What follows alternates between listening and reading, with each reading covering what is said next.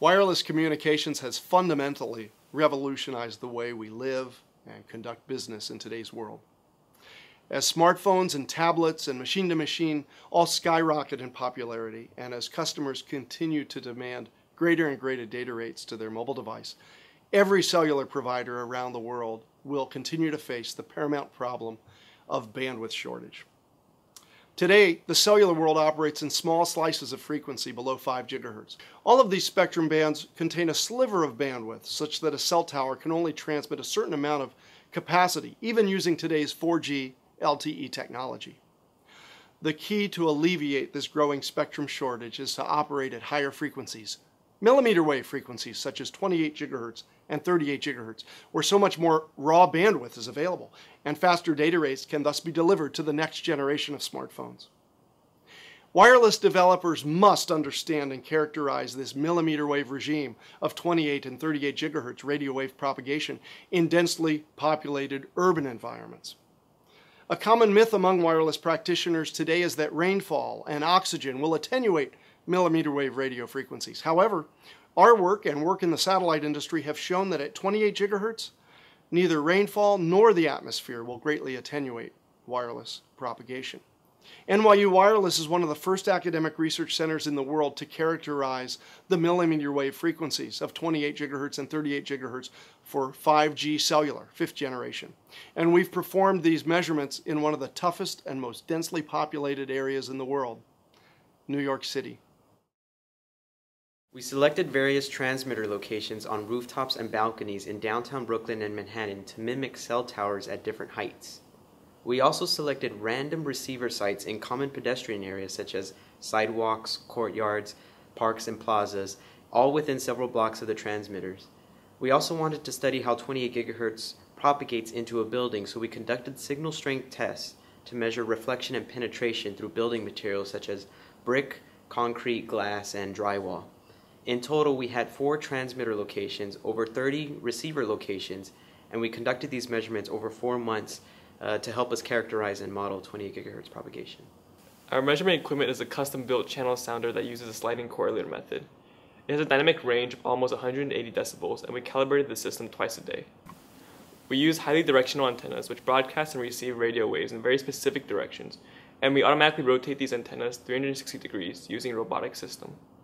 This equipment allows us to measure and resolve incoming radio waves with a spatial resolution of 10 degrees and a time resolution of about 2.5 nanoseconds.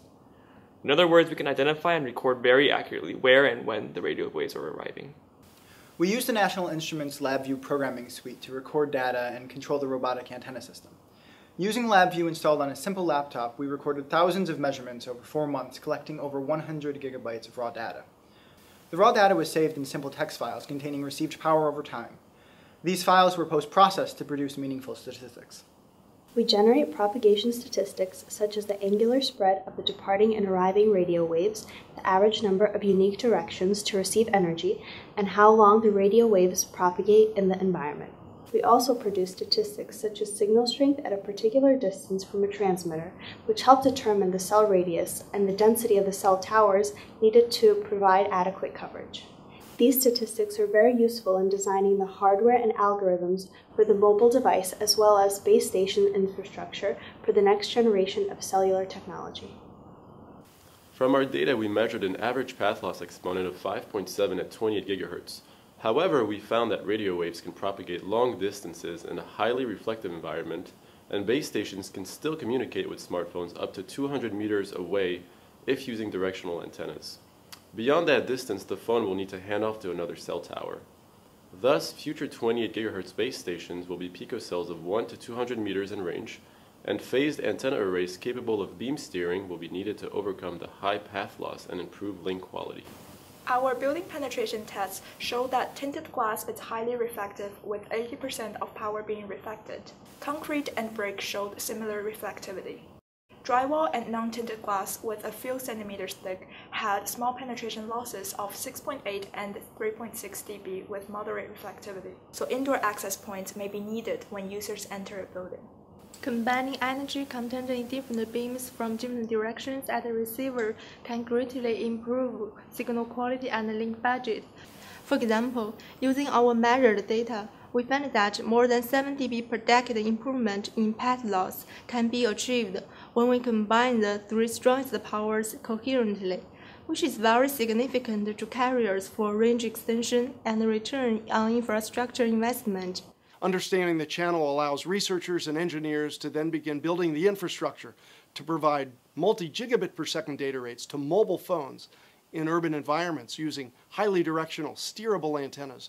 NYU Wireless, researchers at NYU and NYU Poly are leading the way in this new future. It's in a very exciting future.